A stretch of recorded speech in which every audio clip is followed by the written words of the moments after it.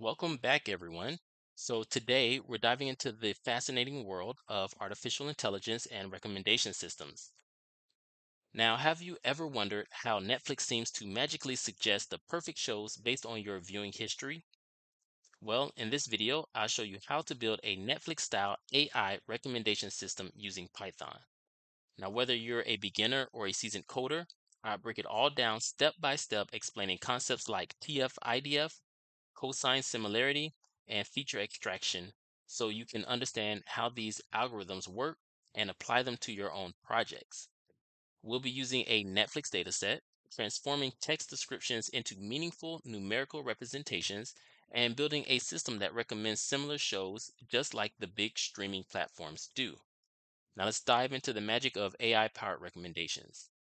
So I'm currently on Google's website. It's called colab.research.google.com because it makes it easy to get started programming, and that's where I will be programming in this video. If you want to program along with me, you can go on here. You can log in using your Google account and get started writing your Python code immediately. All right, so go ahead, click on File, click on New Notebook in Drive, and this will create a new tab for you, and eventually a new cell will pop up for you. And in this cell, I am going to import the libraries that I need for this program. So I'm going to import pandas as PD, and then from sklearn dot feature underscore extraction dot text, I'm going to import not count vectorizer, but TF-IDF vectorizer. And then from sklearn dot metrics dot pairwise, I want to import cosine similarity. So Google got this pretty close. I'm just going to tab over and I'm going to change this count vectorizer to be TF TF-IDF vectorizer, okay? And then I'm gonna run this cell by clicking this button here to the left, and this will let me know if I made any mistakes in this cell. So while it's thinking, I'm gonna go ahead and create a new cell using that code button in the top left. And here is where we will load the Netflix data set. And also I see that this cell is good because we get a little check mark at the top. So that first cell is good to go. All right, so I'm gonna create a variable called data, and I'm gonna set it equal to pd.read underscore CSV, and we're gonna input the name of the file that we want to read in. So let's go ahead and upload that file first. Click on this folders icon, click upload, and I'm gonna choose Netflix underscore titles.csv, and I get a little warning, and that's okay. So I'm gonna click OK here, and now we can see that the data set has been loaded. So let me put the name here, which is Netflix underscore titles.csv. Okay, and let's exit out of that left pane. And now let's go ahead and show the data. So I'm going to type data.head, and we're going to show the first 6 rows of data. So I'm putting the number 6 here, and let's go ahead and run this cell to take a look at our data set. So we can see all of these columns. We have show ID, we have the type, so movie, TV shows, we have the title, we have the director, and we can see we have some NaN values or not a number value. These are blank values in the data set. All right, we have cast, we have country, date added, release year, rating, duration, listed in, and description. All right, so now you kind of get an idea of what this data set looks like. Let's go ahead and create a new cell. And in this cell, we're going to combine the relevant features that we want into a single text column.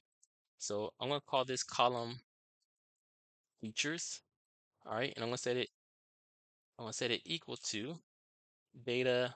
I kind of like what Google put here. I'm just going to tab over, and basically what it's combining is the director, the cast, the listed in, and the description. I'm going to get rid of that listed in. Okay, I like the cast, I like the description, and instead of the director, I'm going to do the title. Okay, but you can also put director there if you want to. But this right here will create our features column, and we're just combining certain features or certain columns together in one big massive text. Okay. All right. So let me go ahead and put that in comments here. Combine relevant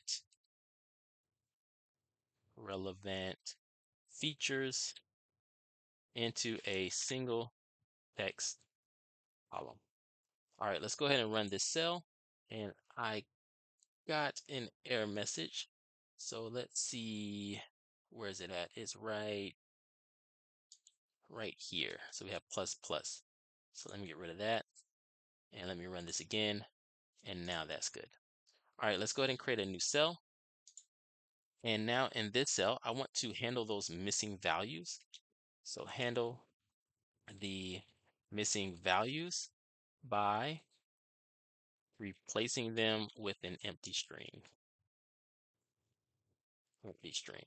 All right. And Google has already suggested how to do this, which is great. I'm just going to tab over. So we're going to set data features equal to data features dot fill NA, and we're going to fill the NA values or the NaN values, those NaN values, with an empty string. Okay. So let's go ahead and run this. And now we've handled those missing values in the data set. Let's create a new cell. Okay, so now in this cell, we want to convert that text data into numerical representations using TF-IDF. And TF-IDF stands for term frequency inverse document frequency. All right, so let me go ahead and put that here. Convert the text data into numerical representation or representations using TF-IDF. And again, that stands for term frequency inverse document frequency. Okay. So I'm going to create a variable called vectorizer, and I'm going to set it equal to TF-IDF vectorizer. I kind of like what Google has put here. I'm just going to tab over. I'm going to add stop words here. So stop underscore words and set it equal to English. All right. So this way, the vectorizer ignores common words like the, and, is, those type of words. So it's just going to ignore it. Okay. And then Google created another variable for us called feature vectors. I like that. I call it feature matrix. It's really more like a matrix. So feature matrix, and we'll set it equal to vectorizer.fit transform data features. So this right here will change our text into numerical values, positive numerical values. All right. So let's go ahead and run this cell, and let's create a new cell. All right. So now in this cell, I'm going to create a function to recommend similar shows based on the cosine similarity. All right. So let's call this function recommend underscore show. All right. I like Google's suggestion there. I'm just going to put title here. So we're going to input some title into the function, right? Because we want to find similar shows to whatever title we're putting in. Okay, so first thing that I'm going to do is I'm going to find the index of the show of the title, the show slash title in the data set. Okay, so I'm going to create a variable called index, and I'm going to set it equal to data where the data title is equal to title dot index at position 0. So I like that. Let's just tab over. Okay, and we have to do index at position 0 because we want just that number. If we don't put that, then we're going to get a array or a list. Okay. All right. And actually, yeah. Okay. So that's good. So next, what do we want to do? We want to get the similarities. So here I'm going to calculate the similarities or the similarity scores between the shows or between this show and all other shows. All right. So let's call this similarities. Similarities. It could have been called similarity scores as well. And I'm going to set this equal to cosine underscore similarity. And we're going to take in the feature matrix index. And then we're going to put in the feature matrix. So we're going to put in our our our show that we like and every other show in the matrix here. Okay. And remember that these are vectors, right? So the feature matrix is a vector. Okay. All right, next, I do want to get the indices of the top 5 most similar shows. So I like what Google put there, and that works. Let me explain a little bit about, I guess, cosine similarity. So it uses the cosine, cosine waves. It uses cosine for you mathematicians out there. So if theta is equal to 0 degrees, then cosine of 0 degrees would be equal to 1. So given two vectors like x and y vectors, if they overlap, then they are similar and their degrees are 0. Okay, so we get 1 from that, or 100% similarity. And then if the vectors x and y are dissimilar, then our theta would be 90 degrees. And cosine of theta equal to 90 degrees, or cosine of 90 degrees, is equal to 0, or 0% similarity. All right, so that's kind of how this works. And all the vectors are positive. So in this case, we're looking only at quadrant 1. And cosine of theta in quadrant 1 will always be a number from 0 to 1, right? Okay, so hopefully I didn't scare anyone with that explanation, and hopefully I explained it decently.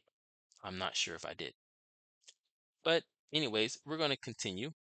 So we want to get the indices of the top 5 most similar shows.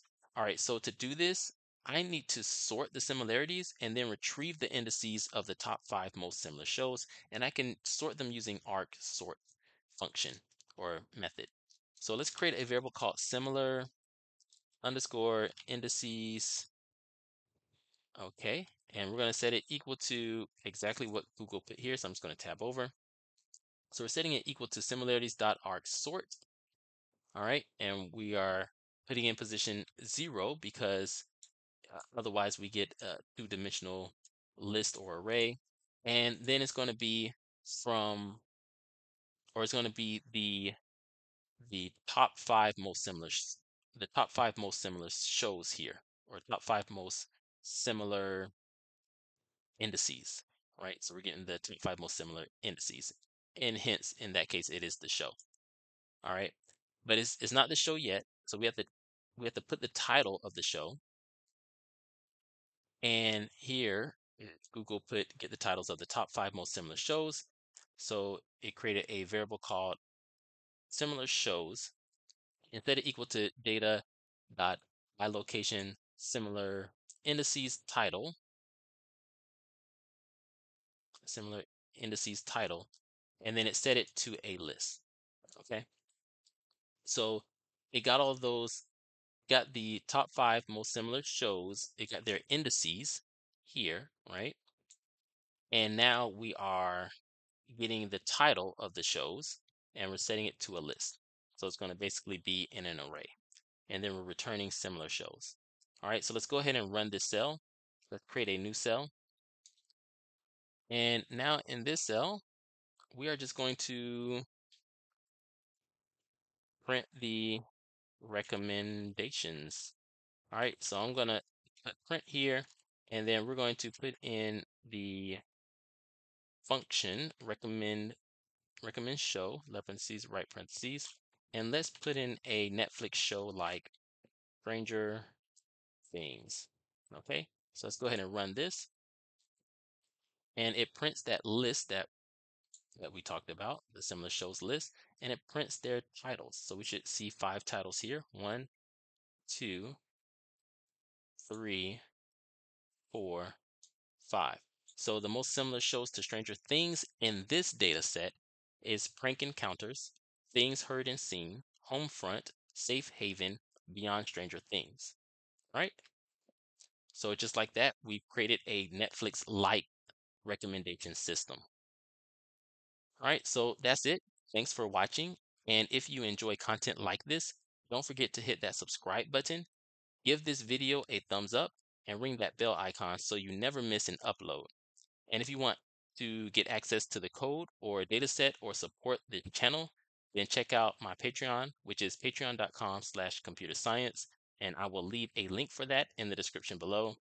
And remember that this is just fun and educational, so feel free to tweak the code and make it your own.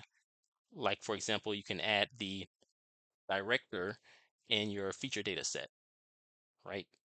So I hope you all have a great and wonderful day. I hope you enjoyed this video. I hope you found it educational, and I will see you all in the next video. Bye-bye.